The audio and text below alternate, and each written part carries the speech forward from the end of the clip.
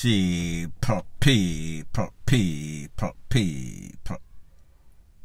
pasa, suck, say what they do. Welcome to Crime Time News, where the difference is in the med scarlet news with a buzz. There's a saying in Jamaica that goes something like this: "Don't know who for frighten." What that pretty much means in English is sometimes you do a risk assessment of a situation, of a person, and within yourself you think that if you and this person get into some sort of confrontation, physical to whatever extreme, you are going to have the upper hand. You are going to win. Sometimes you assume and your assumption is wrong. So the person who the duppy is trying to frighten turn the table upon the duppy and pretty much duppy the duppy. This is the case as it pertains to a security guard that decided that, listen, me I go bad up one po, a member of the JCF, because him look like some sorts of soft soap. Him look like he is a rookie. Him look like him still have some sorts of baby milk upon the corner of mouth. However, that rookie went in and told his superior or some other squaddie that don't look like any sorts of soft soap, know the road code, know how to handle themselves, and when them come back is a different argument the security guard had. So people, I want you to take a look at this video, explain the whole situation in intricate details and how the top squaddie them deal with it, defended their rookie squaddie. Take a look. Yeah, you know that brother? Yeah, we have altercation next morning. Yeah. But we never threatened him. So you know, say, me no mention nothing about threat, so how you know that? No, that didn't say we threatened him. I say, no. Hey, I want to make you tell you. Hold on. You see, in this life, yeah, I got show you something. I will for people do some things out the street, you know. And it just go down and it mellow down. You say if I did me try that with this morning, it would be a whole different ball game. Believe that. I just tell you. So because I look like him not only like police was soft. If you try that with me this morning, it would be a whole different ball game, brother. It don't matter what circle you are in, it don't matter which part you work, it don't matter your who. Listen to me. You have to be careful how you address people in the street. The man in a uniform, and you tell the man about where you buck him in a town, what you do? You a mad man? Me would have fixed the situation right here, sir. Because you're not going to buck me in a town. Because you're not going to do yourself to buck me. Me just tell you that. Brethren, you tell the man, say, wait till you buck him in a town or rare. Well, me I warn you now. Because that's the duty of the police. Not to carry out the threat. You hear what me say? And no matter of fact, are we security companies? Modern investigation? Modern. Take your name also. Across road the office there. Me not understand that. When the man tell me a while ago, it's like me lost, like me I say. What you say? Are you serious? In a government uniform, one security guard tell you that? You say you're mad? How that happen? Chief? Quiet. Crazy, brethren. And then because the police just want them on the right side. Him just say, yo, I'm going to just report it and thing. Me? Water boss? Whole different ball game. How man feel look on me and tell me that not government jeans? You crazy? You're mad, bro. Crazy, man. Police emergency from PS25. No, brother, me no. I want to not sit a little bit, none at all, bro. None at all. PS25 along with the right traffic. That's Maxfield Rodney Road. Which part of that? Sometimes you need a little work, man. Just function like you know what you're about. You need a little work, you're going like you're an idiot. You think out the street to them, man. You crazy, man? PCP ended incident free. No breaches of the RTA. Safe copy. Ops office south. Alright, Mr. Patrol Wilmot. supervisor. You don't want a regular civilian out the street. You can't function like that. You're crazy, Reggie. You don't function like that. You know your uniform and your work. You don't function like that. You're crazy. You no matter who I go down, you must act professional. Must. Mr. Campbell. You don't want to look a waste man out the street where you have somebody that's a war, random war. You're crazy. Police emergency from 131.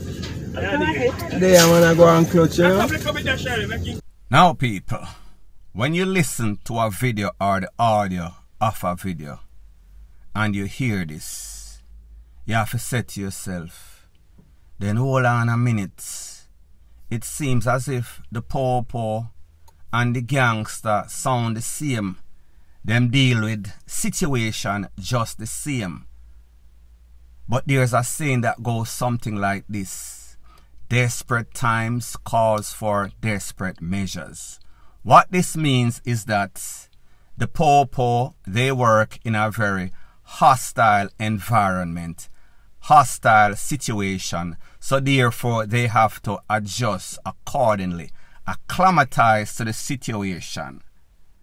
So apparently, when this po-po told the squaddie what had happened, his experience with the security guard, and the security guard tell him, say, listen, wait till me buck you up downtown. The po-po did the right thing, made a report. However, when he left to make that report, the po-po them a say, no man, this not sound right. We have to go page this man and see exactly what him have to say for himself. So the first thing when them pull up, they did some sort of identification and ask him, Mr. Man, Mr. Sir, did you really threaten the po-po or tell the po-po, say, whenever you see him, what you gonna do to him downtown, wherever? Mr. Waterboss, the po-po, make you know, say, listen, watch yourself. This is no sort of soft soap. Don't be no over frightened. Not because you see this little po-po and him look like him have Similac in the corner of his mouth and him look like some sort of rookie. Him look like him can't mash ants. Know where you are ramp with. Know who you are ramp with. People like me say, the theme is Duppy no over frightened. Whenever Duppy frighten the wrong person, that Duppy could have his Duppy bat flick. That is pretty much what the po-po is telling them. So he must say, oh, you for this, the order, oh, you for this, the uniform, the badge of the JCF. You couldn't be a gangster, you couldn't work with King Alarm, this alarm, that alarm, it does not matter. The repercussion is going to be the same thing. I'ma make him know, say, listen, I would fix this situation differently. Now, people, I don't want to put any sorts of word in anybody's mouth, but you know exactly what he is talking about when you hear him say, he would have fixed the situation way, way different. He must say, but this man here threatened the po-po.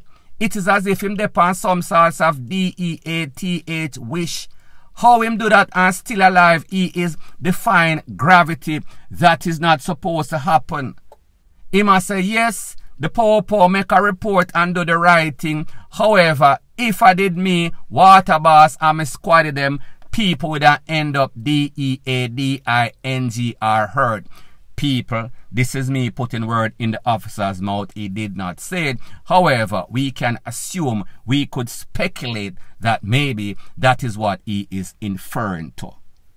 So I make him know, say, listen, this was a hard pill to swallow. Don't do it again. As a matter of fact, if you do it to me or do it to somebody like me, more than likely there won't be any type of going downtown. It is going to end right there. That includes your life. Point blank and period. Further on in the news, it is called the double standard and the preference in which rich people get when they go to court for the most atrocious crimes, including murder. I am speaking about an incident that occurred on the 13th of January in which a youth, 9 to 10-year-old Gabriel King, he was abducted from the Tucker main road. The vehicle that his mom was allegedly in when she was approached by some men with guns that took away the vehicle, Audi, and the little son in the back seats. This was Tucker main road. The van or vehicle was found in Fairfield main road, just down the street, a little distance away. Since then, there's been all sorts of controversy as to how this youth lost his life. The mother, Amai Leon Issa, she has refused to cooperate with the PO-PO to the fullest extent, specifically as it pertains to a phone that was hers.